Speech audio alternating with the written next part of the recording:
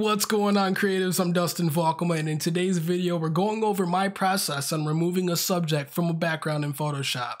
If you guys haven't seen my introduction to hair masking and how to do that the easy way using channels, make sure to check that out. I really hope you guys like this video today.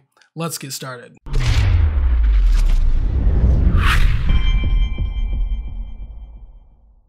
Alright guys, so here we are in Photoshop, and similar to the last video, I'll just make the point that in order to get a good selection with the methods that I'm using here, you need to make sure that you have good separation to begin with. And that's primarily coming in this photo from the key light to the left side here, and then the rim light on the right, and they really kind of help pull the subject from the background. And so in this selection process, it just makes it easier because the ways that we're going about this work a little bit quicker. So what I'll do to remove the subject here is I'll just duplicate, which is Control or Command J, and I'll move into the Magic Wand tool. Now in the Magic Wand tool, you'll see that up here in the center of the screen, in the toolbar, you'll see that it says Select Subject. Now that's the first thing that I'll typically press, and what that will do is it will calculate the image and put a selection around what it thinks is your subject in the photo, which in this case works quite well because we already have that separation to begin with. You can see that there are areas that are missed here. And what we'll do is with this Magic Wand tool, we'll just go through and either add or subtract parts of this selection. And then we'll just press Alt or Option, and that's just going to remove parts of the selection there. And so we'll just continue our way around the model and see if there's areas like that that we can actually pick off pretty easily. You want to be detailed, but not too detailed, because we will go into a quick masking and do a little bit of additional painting to kind of clean up some of these edges. Make sure that we get these buttons here. That'll help. Actually, we can paint those in too later on. Alright, so with this selection here, what I typically do is I press Control Shift or Command Shift I, which will invert the selection, and then I'll press Q. Now Q will bring up your quick mask, and this is similar to a layer mask if you understand that black is typically what you'll want to remove from the photo, and anything that's clear or doesn't have any coloring to it is what would remain. And so the reason that I actually went through and inverted that selection is to create this red mask around my subject, because it just helps me personally see a little bit better what's going on. Inside of the quick selection, we'll grab our brush tool and scale that down. We'll make sure that our opacity is at 100, and we'll turn off our pen pressure sensitivity. And in this case, we'll actually want to paint black on the subject, which will create this red overlay. And so we'll just continue around these edges, anywhere that we see that might actually need a little bit more of a touch up. So you can see in these areas here that wand selection didn't do a very great job. And so we'll just continue our way around here. And the reason that I actually like to use this method versus the pen tool is primarily because when I'm in the pen tool, I tend to get very particular about the way that my Bezier curves are oriented, and I found myself taking a whole lot of time in just making masks, and that was something that in a production world isn't really going to fly too well if you don't need it. And so I found that if I just have this kind of separation to start with in my photo, as I'm going through this process, it makes it a lot easier just to be able to pull a quick mask this way, because the end result is really darn near close to the same anyways. So as we're making our way around the model here, you'll see that I'm toggling my foreground and background colors of white and black, and I'm just pressing X to do that. What that's doing is just switching between the white and black colors that I'm using to paint. So anything that's black is going to be red, anything that's white is going to be eventually cut out after I invert this selection again here before we move on. So I'm just taking care of any of these areas that I see that the select subject didn't pick up greatly. And some of these you can get away with. Areas like this that are on the edge of the subject this way typically need to be pulled out just to make sure that we can get a good selection, because these would actually be noticed pretty easily. I'm really one of those kind of artists that I believe in the if it looks right, it is right method, and I don't like to put too much thought into things if I don't need to, so I can kind of save that brain space for the rest of the compositing that we'll be doing. So I'm just about done here actually cleaning that up, and that actually looks pretty good. So what I'll do is I'll press Q, and you'll see that our entire background is selected. So I'll press Controller Command Shift and I to invert that selection. And then from here, we're actually going to move into the select and mask, which is going to allow us to add a little bit of a feather or anything that we need to on the outside of our model. So now moving into select and mask, I typically like to have this view here on black and my opacity at 100%. If you lessen that opacity, it'll show your background behind your subject, and we really don't want that because we want to see what our mask will look like. And the reason why I actually like to have it this way is so that I can see areas on the model that might have extra fringing, kind of like this area here. You can see the backdrop bleeding through just a little bit, and that really helps me out and know exactly what's going on in this scene here. Typically like to keep things at their default values. The one thing that I would say to be wary of is having this smooth filter up too high. Sometimes it can be really good. We'll see if we can find an area here that isn't going to benefit from that too well. This is actually a very decent cutout that we're doing. So sometimes you get like little crunchy areas along the edges. I try to keep that at a lower value so that we're not overly smoothing things. If I bring up this value here, you'll see that along the edges it starts to get really weird, and it can create some really weird masking issues here, like you can see in this area here with the buttons, where that smooth is just taking effect and just weird parts of the mask. And so I try to keep that generally between 3 and 4, sometimes 5 if I really need it. And the feather, what the feather does is it creates just a nice soft edge here. In reality, you would have bits of depth of field or grain or anything like that along the edges there that would kind of create a smoother transition than just having a very harsh edge similar to what we have here now. And so I'll typically pull that feather amount up just a little bit. And what this contrast slider does is it actually acts as like a threshold. So if we bring it up, it crunches those values. We can bring contrast to 0, and you can see how that feather really took effect, and it's almost overpowering for what we might want in this situation. And so I'll bring that contrast up a little bit, and it just crunches that transition a little bit there to make it a little bit more of a crispy line versus overly feathered.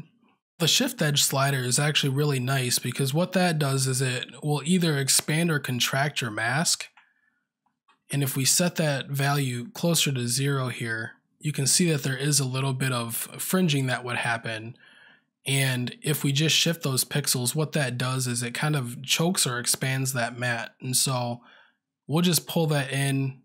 I typically pull it in anywhere between 10 and 15, hoping that I have a nice enough mask to start with.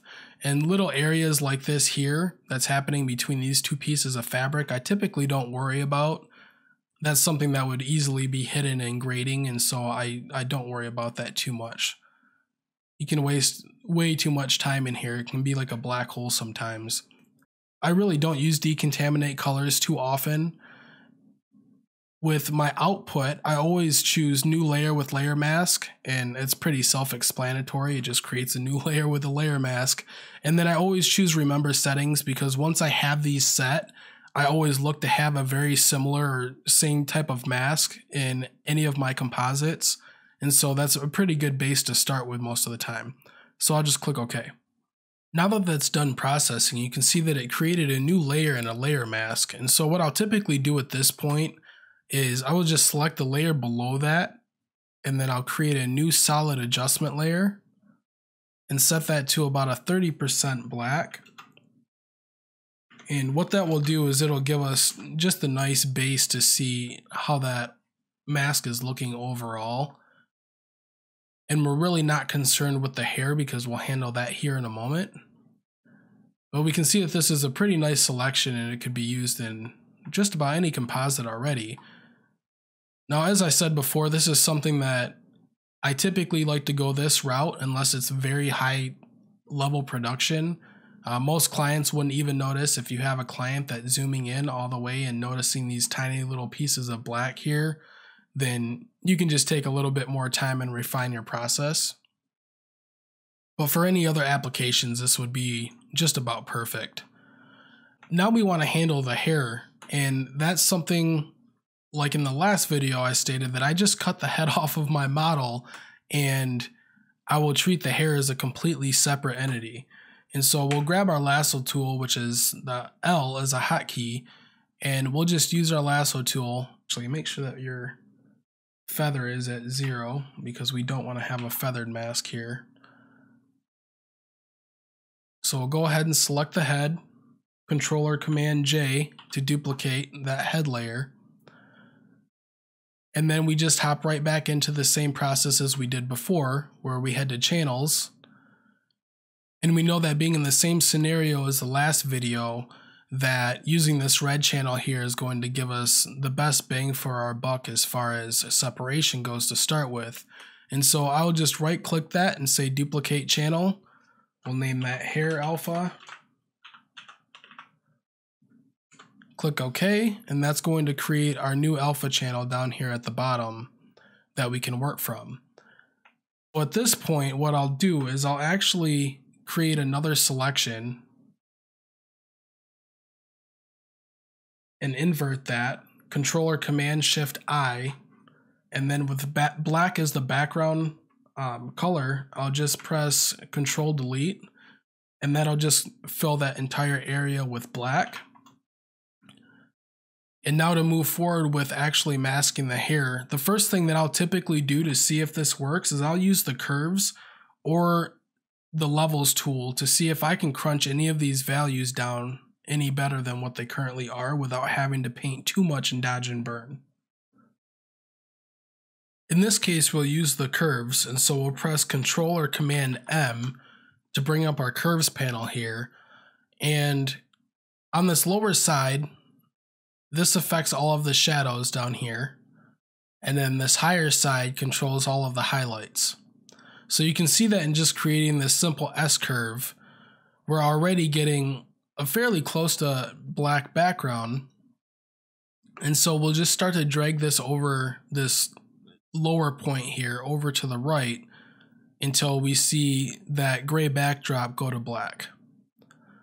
And then we can do the same thing on the other side here and bring those highlights up as far as we can without destroying any of the extra detail that's there. So once you get to a good spot with that, you can just press OK.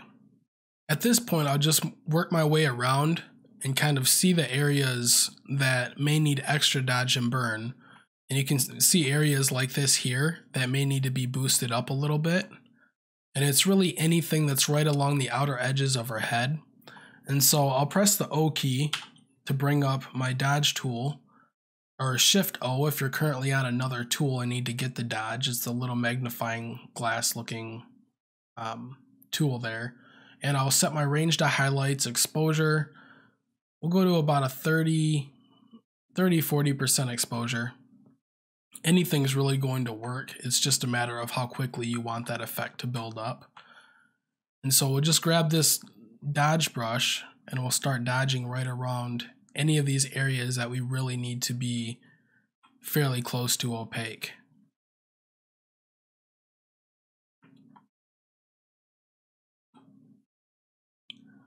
I'll actually bump my exposure up just a little bit to work somewhat faster here.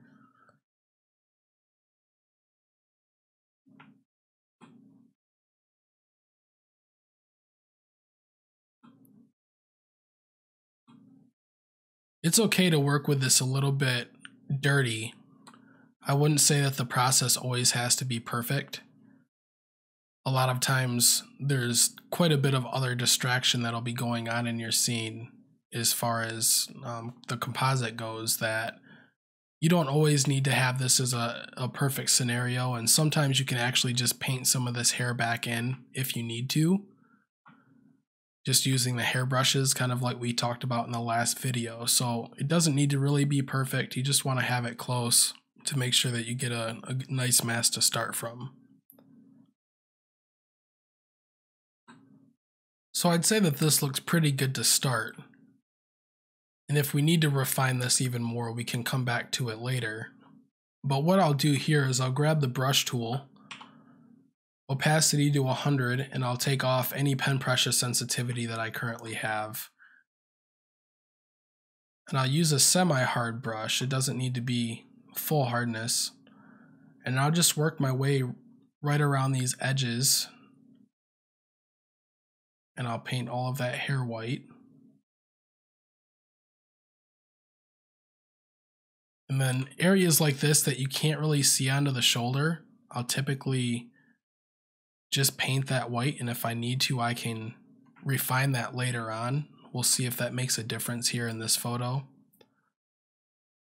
I haven't really worked on this photo prior to doing the tutorial, so I figured it'd be nice to give you guys a little bit more of a raw output, just in case something goes wrong, we can explain it as we go. But we'll go through and we'll paint all of the hair out. So in this area down here, where the hair and the shoulder meet, what I like to do is just come in and just take the time to paint that rough edge there, just in case we need that bit of the selection later on when we go to put the hair back onto our model. And I'm not sure if that'll actually cause a problem or not, but if we need it, it's there. So we have the mask put together pretty well now, and so we just need to fill the rest of this in. And what I'll do is I'll just grab my lasso tool and I'll create a mask on the inside here. Something that's just fairly loose. And I'll make sure that my background color is white and press Control Delete or Command Delete. And that'll just fill everything in. You just fill in little areas if you miss them. But that's our hair mask. And so at this point, what I'll do is I will just Control or Command click this icon or the thumbnail there for the hair alpha to create that selection. And then with this head layer selected, I'll just create a new layer mask with that. Now if we remove everything else, we can see that we have our hair selection. And as I said in the last video, guys, like these areas here that have a very like awkwardly weird, you can see gray through it type of scenario, I don't focus on that too much because oftentimes that will get hidden in anything else that we do.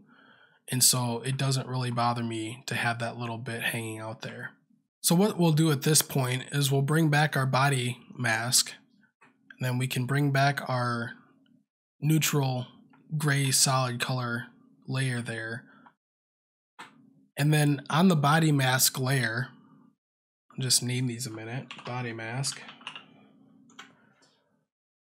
and hair. So on this body layer, we'll just grab a black brush with our opacity at 100 and pen pressure sensitivity off, and we'll just paint right around the outsides of the hair.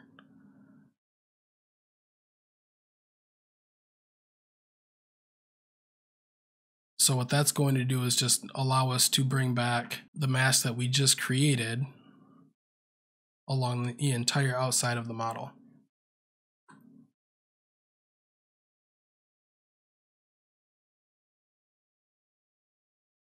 So the shoulder area here actually didn't create a problem like I thought it might. But we can see here on this other side that we have these two little areas of backdrop now, and that's actually from the hair layer where I had overpainted just a little bit. And so I'll select that layer and then paint this area out of that. Then we just clean up on these two masks. Little areas, this is from the body layer. And so we'll grab that. And yeah, guys, that's it for the selection portion here. And so we have all of these masks set now. I missed a little bit on the edge there. But now you can see that the hair and the body are both selected. And what we can do is just grab a background. Let's see here. Just grab this rough image to see if we can throw that in. And I'll throw that underneath everything. And this way we can just check out our mask and see how that looks overall. Which I don't think there would be any problem with this here. Even with the fringing, I think that looks pretty good. What I typically do at this point, just to make sure that I have a pretty smooth process in place, is grab both my hair and body layer, and I will just create a smart object out of those. So I'll right click, convert to smart object. And what that does is that just allows me to have everything in a single file. So if I actually need to go back to that in the future and make any adjustments to any of these masks while I'm compositing, I can just double click this adjustment layer in the thumbnail, and that'll bring me right into the file where both of my masks are, and I can work on this independently. And then after saving this, it will update in my main comp and then take on any other adjustments that I've done to that smart object afterwards. That's it, guys. That's my process on removing my subjects from a background in Photoshop. I hope you guys like this video. Make sure to like, comment, and subscribe if you want to see more. Click the bell icon so that you get notified first when I upload new content. If you guys have any questions, make sure to drop that in the comments and I'll do my best to answer it there, or we can follow up with another video later on, just kind of going over more in-depth processes or things that you guys might need answers to. Thank you guys so much for being here. We'll see you next time.